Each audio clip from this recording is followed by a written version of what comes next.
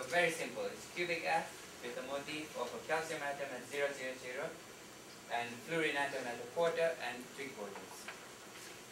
And that's what it looks like in 3 dimensions.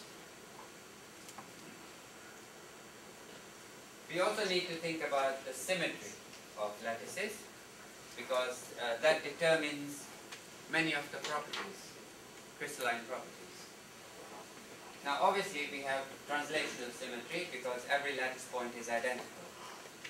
So when we have slip deformation, when the Burgers vector of that dislocation is a lattice vector, that means it starts at a lattice point and finishes at a lattice point, then the slip doesn't change the crystal structure at all. Okay.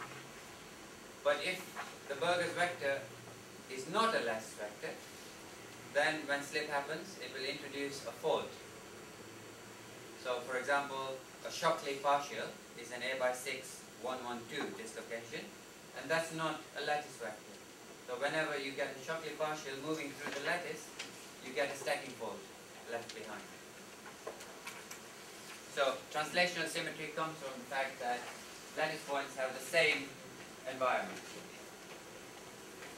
Reflection is straightforward, that you have a mirror plane. So this is directly reflected into this here. Okay, so that's reflection symmetry. Rotational symmetry means that if I turn here by 90 degrees, then I bring the crystal back into coincidence. So obviously a cube edge is a 4-fold axis of rotation. That means if I rotate by 90 degrees, I bring the crystal back into coincidence with itself, and I can do that 4 times in 360 degrees. This is a combination of a rotation by 180 degrees and a translation by half a lattice parameter. So we call this a screw axis. So you rotate by 180 degrees and move upwards. Okay. And this is a combination of a mirror plane and a translation by half a lattice parameter. So this is called a glide plane. First I mirror and then I move. So all these kinds of symmetries exist inside crystals. And now we will look at groups of crystals, because the vast majority of materials are not single crystals, but they are groups of crystals, and that means that there are boundaries between crystals. And normally when the boundary is between 2 identical crystals which have a misorientation, it's called a grain boundary. But if the boundary is between 2 different kinds of crystals, it's called an interface. And a grain boundary is a region over which the lattice orientation changes, whereas the general interface is a discontinuity between different crystal structures or crystals with different chemical compositions. Now, let's describe a boundary by creating it. So imagine that we have a single crystal here. I can create a boundary by first cutting that crystal into 2 parts and then rotating them with respect to each other so that there is a misorientation, and then joining them together. Okay. Now, in order to join them together, I need material, don't I? Because look, I've cut and I've rotated. So I need to put material in here. And that material is the extra half plane of a dislocation. So I can describe the structure of the boundary in terms of an array of dislocations. Here you are. This is an array of dislocations, and all those extra half planes represent the material which fills up this gap. Okay.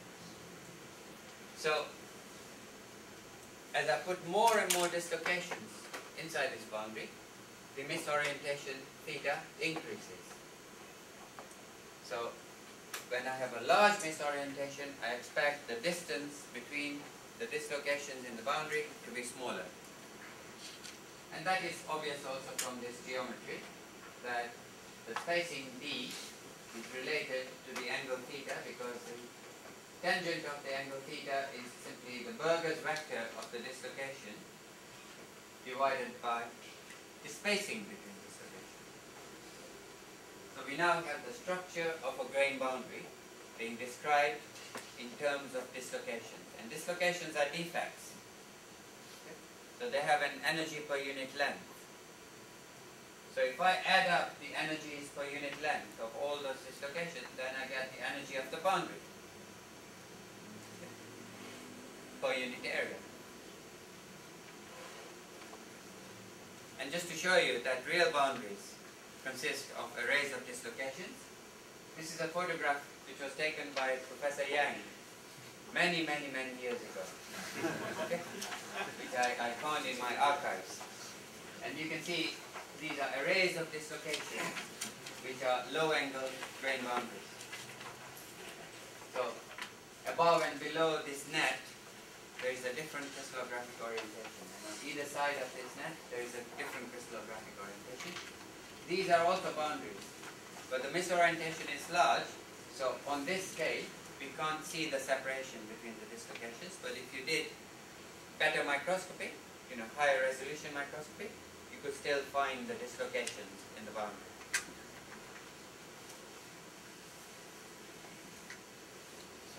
So I explained to you that in this array of dislocations, each dislocation has an energy per unit length, and I know the spacing between dislocations. So if I work out the total amount of dislocation line energy in a unit area, then I have the grain boundary energy per unit area.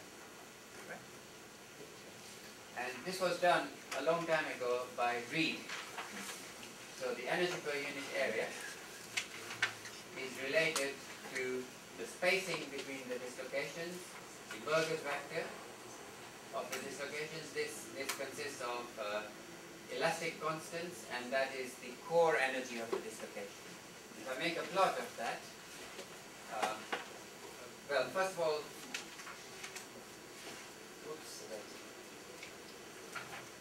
sorry. Yeah, this is the energy per unit length of a dislocation. Okay. So here D effectively represents the distance to which the strain field of a dislocation extends. Right? Now if I take a dislocation,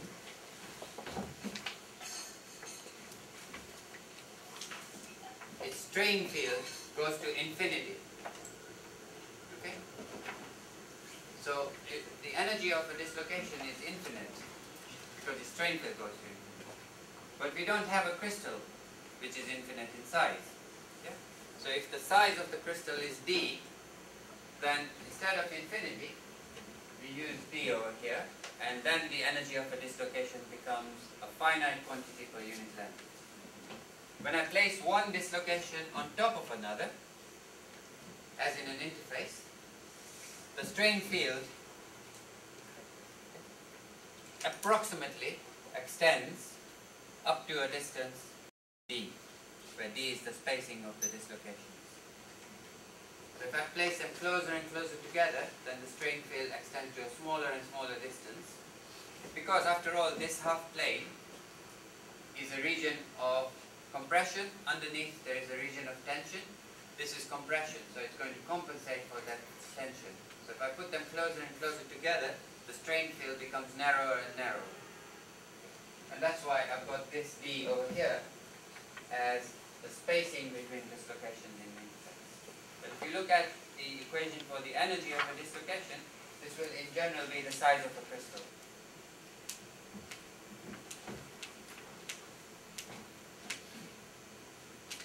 Right, so that's the energy per unit length. And if I then multiply it by the density of dislocations we have inside the interface, and that of course is 1 upon the spacing of the dislocation. As the spacing becomes smaller, I've got more dislocations per unit area. Okay. Then I get the energy of the interface as a function of the misorientation between the two crystals. This is a very famous equation called the Reed equation, which gives you the interface energy as a function of the misorientation theta. And if I plot that out, then it looks like this, that the interface energy increases as the misorientation increases. People call this a low angle boundary, and as you go towards 15 degrees, arbitrarily we call it a high angle boundary. When you do experimental measurements, you find that there are deviations from the Reed equation. At certain orientations, suddenly the energy drops sharply, and then it rises again, and then drops sharply, and it rises again. And I'm going to illustrate why that happens.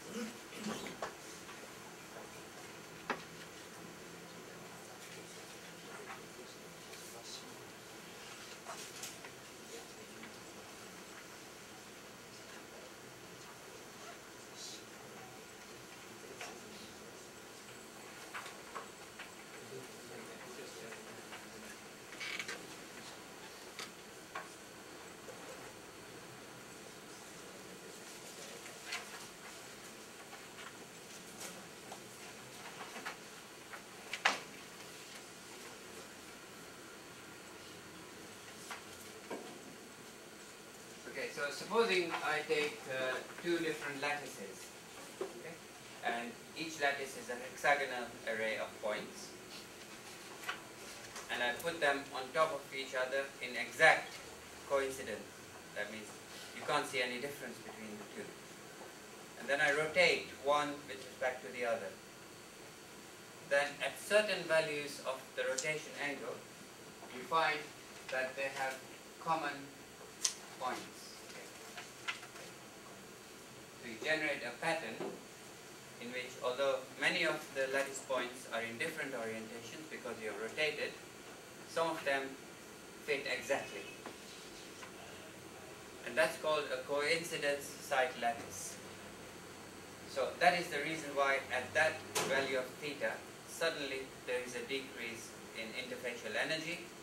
The diffusion coefficient increases because the amount of free volume decreases, and so on. So you get special properties at certain values of theta.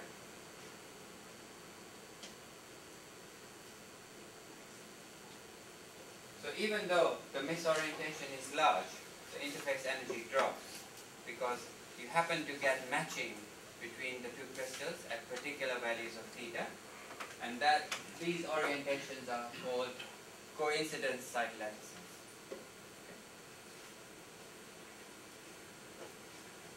Now, in order to describe a grain boundary, we need 5 degrees of freedom. Okay. Let me explain what that means. If I needed to describe a vector here with respect to a set of axes, then I can describe its orientation by taking the cosines of the 3 angles. So cos alpha, cos beta, and cos delta. So these are called the direction cosines. If I take the sum of squares of those direction cosines, that's equal to 1, which means that I only need 2 of these to describe the orientation of the vector. So if that vector is pointing at 90 degrees to an interface, then I only need 2 numbers to describe the direction of that interface, the orientation of that interface. Okay? So that's 2 degrees of freedom. I can describe the misorientation between 2 crystals by taking an axis and rotating about that axis. And I need 2 degrees of freedom to describe the direction of that axis and 1 the angle. So there are 2 vectors. One is at 90 degrees to the interface plane, which gives me 2 degrees of freedom. Then I have an axis and an angle of rotation to generate the bicrystal. So in total, there are 5 parameters needed to describe the crystallography of an interface. And that's illustrated here. So first of all, I need an axis and an angle to describe the misorientation between these 2 crystals. But even if I keep the misorientation constant, I can alter the plane of the interface. So here it's along this orientation. I can alter the plane of the interface without altering the misorientation. That means that I have these 2 extra degrees of freedom to describe the orientation of the interface. So there are 5 parameters in all to describe the crystallography of an interface. 2 to specify the unit vector normal to the interface, 2 to specify the axis of rotation, and 1 the angle of rotation. Now, just to finish off with, we are interested in whether an interface is coherent or incoherent. And of course, if you make a crystal small enough, you can have forced coherency. That means coherency with distortions of planes.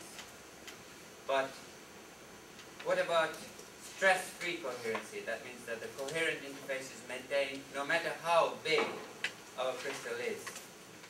Let's find a theoretical condition which tells us whether or not we can get a coherent interface between any 2 crystals in any orientation. So this is a completely general condition that we are going to find. So if somebody told you, I've got an yttrium barium oxide crystal and nickel, is it possible to get a coherent interface between these 2? Then you should be able to say yes or no. So the necessary condition for obtaining a coherent interface. Now yesterday, we looked at the transformation from austenite to ferrite. And we realized that we can get that transformation with the Bain strain, where we compress along one axis and expand along the other 2 axes. Here. So this is the body-centered tetragonal unit cell of austenite. If I compress it along here and expand along here and here, then I can get the body-centered cubic cell of ferrite. So the strains involved, one of them is negative, it's compression along the z-axis, and then the other 2 strains are positive. Yeah, we are expanding along this axis and this axis. And I can write that down in a matrix. This is the Bain strain. The 2 strains along the x and y axis are expansions, they are positive. You can see that here, this is larger than this, and therefore epsilon naught is positive. This is a compression and is negative. This value, the lattice parameter of ferrite, is smaller than that of austenite. So the principal deformations, one of them is positive, and 2 of them are positive, and 1 is negative. And we imagine this deformation by saying, let's take the austenite as a sphere. When I apply the Bain strain, it will be compressed along this direction and expanded along this direction, so I have an ellipsoid. I can find 2 vectors, AO and OB, which remain unchanged in direction, unchanged in magnitude, but are altered in direction. So those are not coherent lines, they are rotated. But if I rotate this ellipsoid by this angle here, I can bring one of them into coincidence. So it is possible to find an orientation relationship between austenite and ferrite, which will give me one line which is perfectly coherent. But it is impossible to find 2 lines, 2 non-parallel lines, which are perfectly coherent. Here, these 2 lines become exactly unrotated and undistorted. But this one goes to a larger misorientation. So we concluded yesterday that it is impossible In order to find a coherent interface, I need to find another line which is unrotated and undistorted. And that is not possible if two of the principal deformations are positive and one is negative. However, if one of the principal deformations becomes 0, okay, that means, for example, the vector at 90 degrees to this is not altered by the Bain strain, then of course I have that vector and this vector, and I can find a perfectly coherent interface. That's impossible for austenite and ferrite. But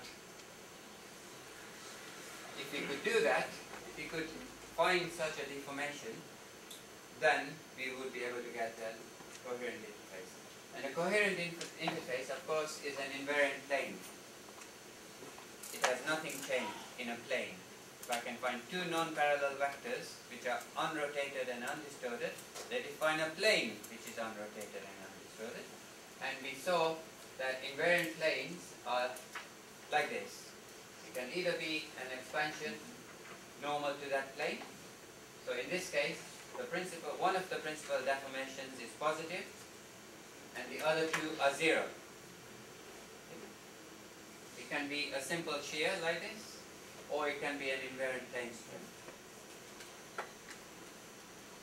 Now, it turns out that in going from austenite to epsilon iron, which is hexagonal iron, we have exactly the situation that we want.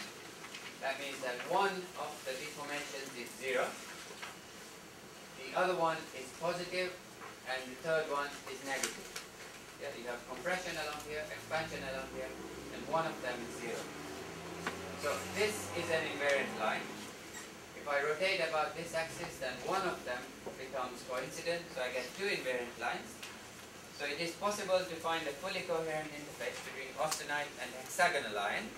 Of course, that is also obvious if you look at the crystal structure, that this is the crystal structure of austenite, where the close-packed layers, the 1-1-1 planes, are stacked in ABC sequence. Hexagonal iron, the only difference is that the stacking sequence is AB. So if I shift every second layer, I can go from austenite to hexagonal close-packed lattice, maintaining perfect coherence.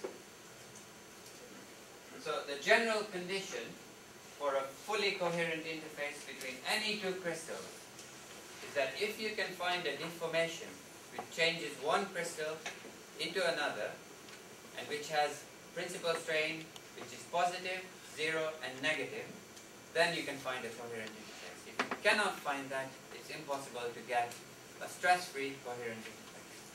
So this applies to any two set of crystals.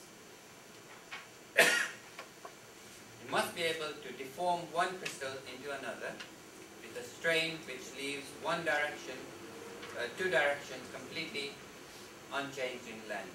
That means the principal strains must be positive, 0 and negative. You can apply that to any two crystal structures to see if a coherent interface is possible. Of course, this has many applications. You know, when you are depositing layers epitaxially, you really want them to be coherent with the substrate. Yeah. So you could do a calculation to see whether you need to cut your substrate on particular planes in order to get matching with the material you are depositing. And it applies to nucleation theory as well, because if you can get an orientation where you can get this coherency, then nucleation becomes easy, and so on. So you find that the orientation relationship that you get between a precipitate and its matrix is the orientation which gives you an invariant line or an invariant plane. So by doing this, you can predict the orientation relationship.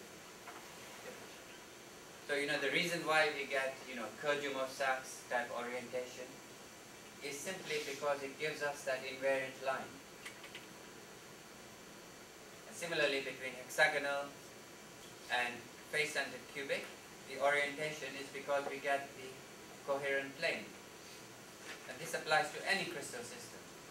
it will try to maximize coherency during nucleation, because that reduces the interface energy. So what we've done today is we've gone through elementary crystallography, and we've reached a really advanced conclusion that you should be able to calculate for any two crystals, doesn't matter what symmetry, whether or not a coherent interface is possible. There of course is a lot more theory we can do, but the essence of everything is in that principle that we have discovered, how to get a coherent interface.